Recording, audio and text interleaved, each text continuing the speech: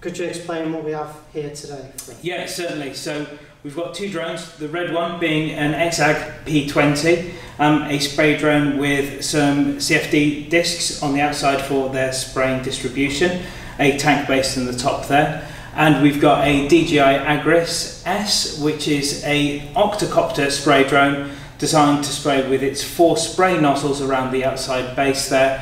Both have the capability of carrying a 10-litre tank, which could be used for chemical distribution. Both systems have positives and negatives. Both of them run from RTK correction, which allows them to have centimetre accuracy for their positioning and operating in a set environment, and they both have an ability to avoid obstacles when flying. So whilst we're on this subject, then a lot of concern is with the drift element to spray element.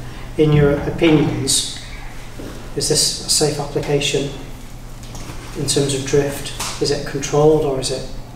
These being agricultural drones, they're designed to particularly target areas that you want to spray. So they're designed to control within a set boundary and spray in a set zonal area that you want to actually target. From that, we're talking about drift dissemination from the base of the drone to about 3 to 5 meters, depending on the height of the drone. This is a perfect tool to actually get chemical in a set controlled area. The area of drift is probably going to be very limited to the amount beyond a set perimeter. It's probably a really good time to actually discuss the reason why this one is a standard structure with a quad rotor, allowing it to have 4 larger rotors on each corner, allowing it to produce its lift. These spin a little bit slower than the other drone system, which has got 8 rotors on it. They've got different design capabilities for them to actually produce their lift and speed. They have both been designed to actually produce the least amount of turbulence, allowing that air column that is about 18 meters cubed per second to literally push down the amount of spray that's being produced from the drone system. Both systems actually have spray nozzles at the front and back of the drone, and dependent on how you're actually trying to spray, the front or rear will actually target the spray into that particular area, meaning it has less ability to go where you don't want it to go. So they're very well in that capability. You've got 2 capabilities for GPS antenna on the top. If you've got these little black nozzles on the top bit there. Those both are a GPS antenna, which is relating to an RTK antenna, which gives it its centimetre accuracy in position from horizontal, about 10 centimetres in vertical. So very precise capability of knowing where it is in the set environment, and that's limited with a set controller that is placed on site, allowing you to get the accuracy. Both of them have got tanks. One is physically fixed to the drone system, so the DJI, the white drone, has got a tank that is physically fitted to it with a filler cap on the top where you fill the chemical in from the side. The other XAG drone has got a tank system that literally pulls out and then is placed back in again and is literally filled from a filling system, meaning that there is no contact with any chemical at all. So in the capability of not coming into contact with anything, you don't need any special covering or protection to allow you to operate this drone system with dealing with the chemical. So there are some benefits of using this particular system compared to the other. However, droplet size and dissemination is obviously a very big difference between the two of them. Both of them are very accurate in their capability of flying to and from, and they've both got a flying time of about 10 to 15 minutes, depending on how quickly you're reducing the amount of chemical inside the tank. The heavier the drone is, the least amount of time it will fly. So both of them are limited from that, but they both have a battery time long enough to allow them to distribute all the chemical from the tank at its lowest application rate.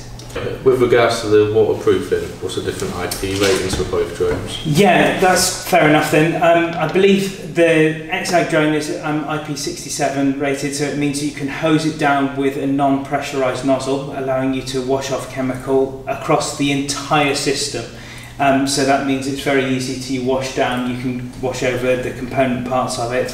The DJI system is not so waterproof, and it's designed to be sponged down or wet ragged to actually get the chemical off it. And you program these drones so that they follow a pattern or a route, and what happens when the chemical runs out in the tank? How do they know whether they can go back to the same spot? Perfect, okay, so the paths for flying both of these drone systems, they've both got different ways to actually work it out of the outer perimeter.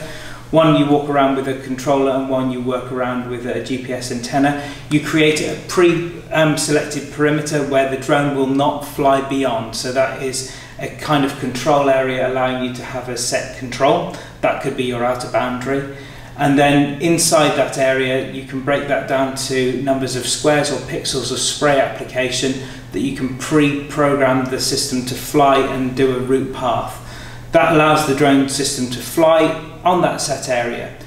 After it's come to the point of spraying and the tank is fully depleted, in both of the systems it will recognise where it emptied, will come back to its home position, wait to be refilled, and then recontinue the set spraying condition at the point that it left off last time. However, these are probably 5th generation drone design systems which are designed to actually have least amount of failures in agricultural environments, so they've both been designed very well to have least amount of failures. In fact, I think there's more area that's been covered from this particular drone system across China than any other drone system, so very, very reliable and capable.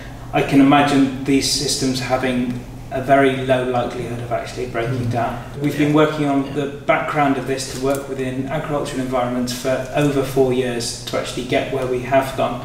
I would say that we are the leading authority in the University of Harper Adams to actually talk about spray drones and their work within environments. And we know their positives and negatives and their challenges to actually get out there, while also working with the paperwork and the relative authorities to actually get us out there and actually operating, which I believe is fully possible for us to actually help, but we just need some help.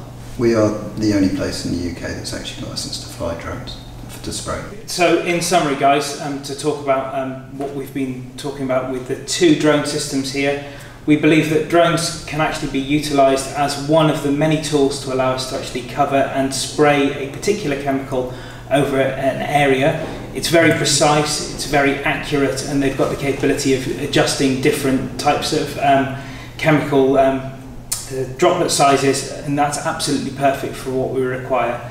We have the capability to actually train and teach people how to operate these drone systems, and also understand the chemical control differences that are different from operating a drone pilot to operating a larger drone system, and also doing a particular task in the environment that we're working with, which is going to be more challenging than standard agriculture.